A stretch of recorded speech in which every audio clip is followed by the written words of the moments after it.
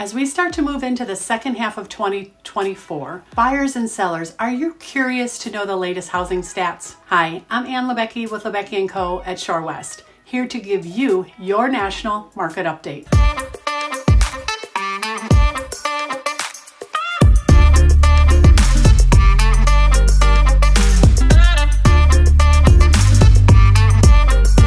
According to Realtor.com, mortgage rates are currently pushing a bit upward.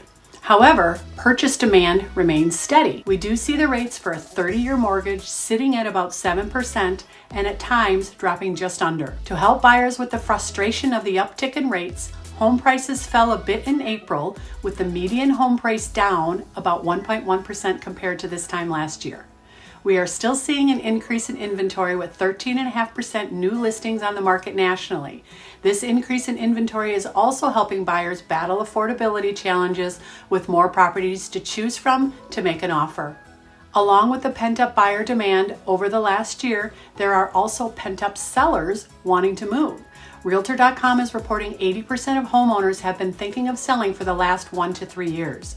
Those that need to sell and no longer holding off and listing their home despite having to move into a higher mortgage rate on their next purchase. In addition, we are starting to see an influx of smaller, lower priced properties hit the market to help offset the higher priced homes. In some regions, we are seeing multiple offers and shorter days on market.